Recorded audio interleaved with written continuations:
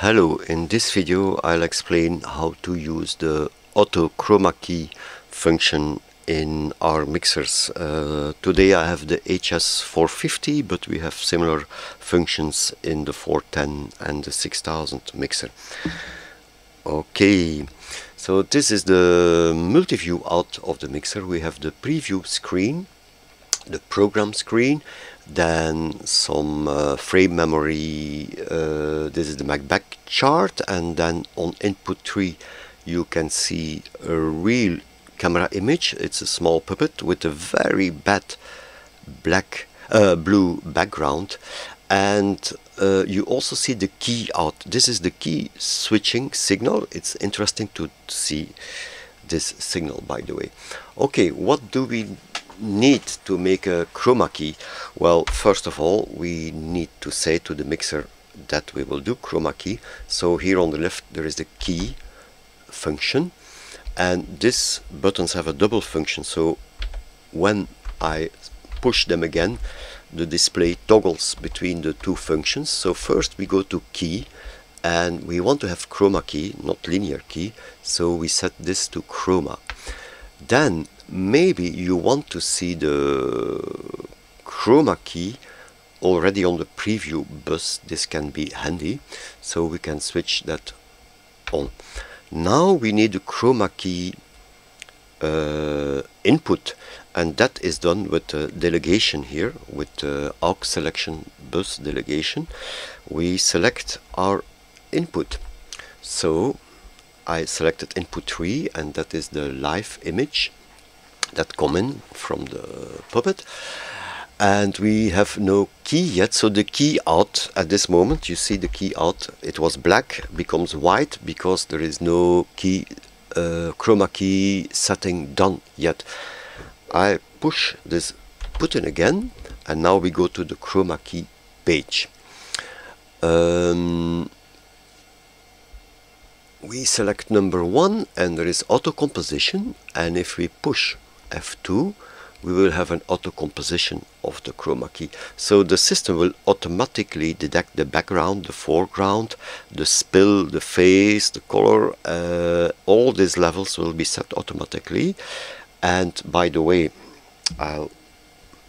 if you see the background, the blue background, it's very bad because the texture, we can see the texture of the tissue, and that's not good at all. Also there are shades, and the lighting is very ununiform, so we will have a little bit of issues. But I especially took this kind of background to show you how powerful the auto setup is. I will just change the curtain a little bit.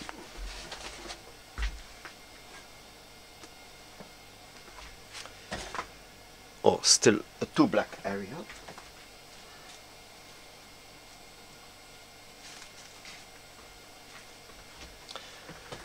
So it's best to avoid very dark areas, because there you will have no key, there is no chroma, and no chroma keying is possible on those areas. Okay, now I push the button, and oh, you see the chroma key. If I now ask to come the key, it worked quite well. So if I change the background to something active, now we see the result. So the chroma key is not perfect because there are shades around the head of the puppet, as you can see in the original picture. So we can clean up there by using manual functions for correcting the background and the foreground and changing the spill levels. But that is not the intention of this movie. I want to keep it quite simple. Anyway, if we would have had a better background, this keying would be, auto composition would have been perfect from the first time. To prove this, I will change my key source to, no, this we cannot use, of course, because it's color bar, this one. So I push reset, so we can start again.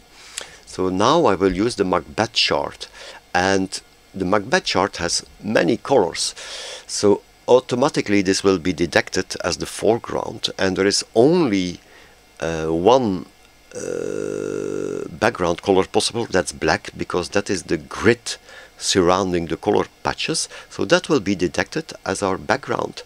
And I will ask to autocompute on this.